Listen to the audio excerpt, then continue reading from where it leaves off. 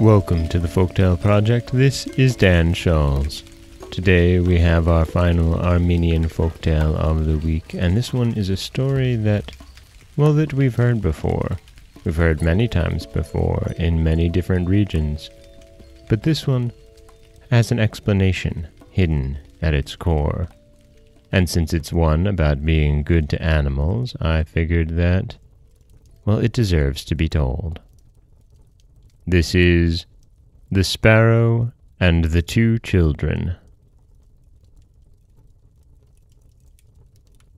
Vart was the name of a boy who was 6 years old, and Vartui was the name of his sister, who was 5 years of age. Vartini, their dear mother, had died, and Vartan, their father, had brought home a stepmother, who had with her a boy of her own, 4 years old. Vartan was a well-to-do farmer, and as he loved his children, he brought them nice suits of clothes and dresses, delicious food, pretty toys, and many other presents. The stepmother, being an envious woman, envied the little half-orphans and wished to destroy them, that she might secure every good thing for her own child. In order to attain her vile purpose, she secretly boiled the seed which her husband was to sow in the field that year. The wheat, of course, did not grow, and as there was no crop, the farmer had to borrow to meet his expenses. The following year, she played the same treacherous trick, and increased the farmer's indebtedness so much that the poor man, giving up every hope of the farm, went away to sojourn in other countries to earn money. That was what the wicked woman desired with all her heart. She fed her son with meat and pies, and while she gave the half-orphans only a handful of boiled wheat to eat. One day, she decided to take Vart and Vartui to the river as if to bathe them, and there to drown them. That day, the two innocent half-orphans had taken their handful of boiled wheat and were eating it in the corner of the yard. They saw a very small sparrow, which was jumping and hopping around them, and chirping and chattering as it leaped. Vart wanted to kill it with a stone, but Vartui prevented him. As they were eating their poor, scanty meal, they listened to the little birdie, and lo, they thought they could understand what it was chirping. "Orphans, little orphans, good little orphans," the little sparrow was saying, "give me a few grains, which I may take to my little ones in the tiny nest, and I will give you good counsel." The children cast a few grains to the bird, which, after taking them to its nest, came back, saying, "Run, orphans, run!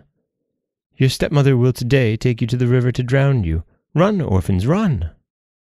And the little sparrow flew away. Soon the stepmother came, saying, "Get up, you dirty things! We will go to the river where I may bathe you." You go first, mamma. We will come by and by," answered the orphans. And following the advice of their little feathered friend, they ran away to the mountains. The stepmother never searched for them, and the two children wandered in the forest until evening. At nightfall they entered the hollow trunk of an old sycamore tree, repeated the prayer that they had learned from their dead mother, and lay down to sleep embracing one another. Soon after daybreak the faithful sparrow came, and the two children waking heard it chirp to them, "Orphans, good orphans, come and eat. There is boiled wheat for you." They immediately got up and ran after the sparrow, which led them until they came to where an old woman had brought a kettleful of boiled wheat, and, emptying it under a tree, went away. A great many little sparrows were gathered. The two half-orphans sat with them at the table. The good old woman used to bring the kettleful of wheat and empty it under that tree every day. She did this in memory of her children and her grandchildren who had died when they were young boys and girls, and whom she had loved very much.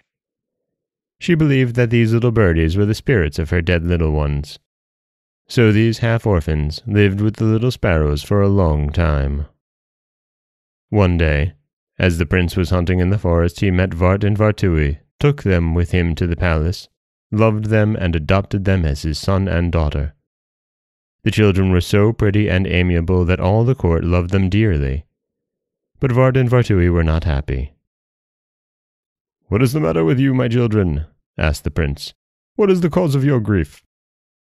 "We long to see our dear papa, who has gone away," answered Vart. And we long to see the little sparrow, our benefactor, added Vartui. The prince sent out men in search of Vartan, the father of the children, and finding him, brought him home. He punished his wife for her wickedness and embraced his children. The prince kept him also as a messenger in the court. But who could find the sparrow?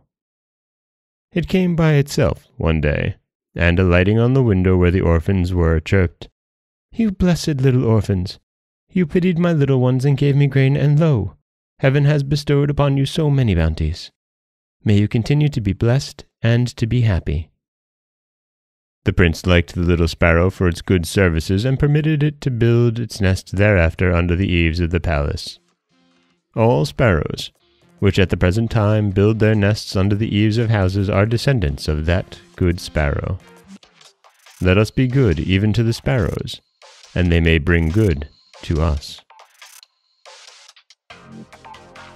And that is the Armenian folktale from The Golden Maiden and other folk stories and fairy tales told in Armenia, of the sparrow and the two children. And here you have, again, the very classic stepmother trying to off her stepchildren. And yet, that's not really what this is about. It's about being good to the animals and such. It's a very Russian tale about being good to others, and good will come to you from them. And, I like that story, I like that feeling, but I really like it in this case because it ends with the instruction of just be good to animals. Be good to animals. Nothing bad will happen to you if you are good to the animals. This is Dan Scholes for the Folktale Project. Don't forget that you can subscribe to the podcast on Apple Podcasts, Stitcher, Google Play, Overcast, anywhere you like to get your podcasts. You can follow us on Twitter at Folktale Project. You can find us on Auto Radio, TuneIn Radio, iHeartRadio, Spotify, anywhere that you like to listen. And you can always head over to folktaleproject.com, where you'll find a new story waiting for you every Monday, Wednesday, and Friday. And don't forget, if you'd like to help support the podcast, you can always head over to patreon.com/folktaleproject, where, for as little as $1 a month, you'll get early access to every story told, as well as a little treat just from me. Next week, we'll be back with 3 new tales. As always, thank you so much for listening.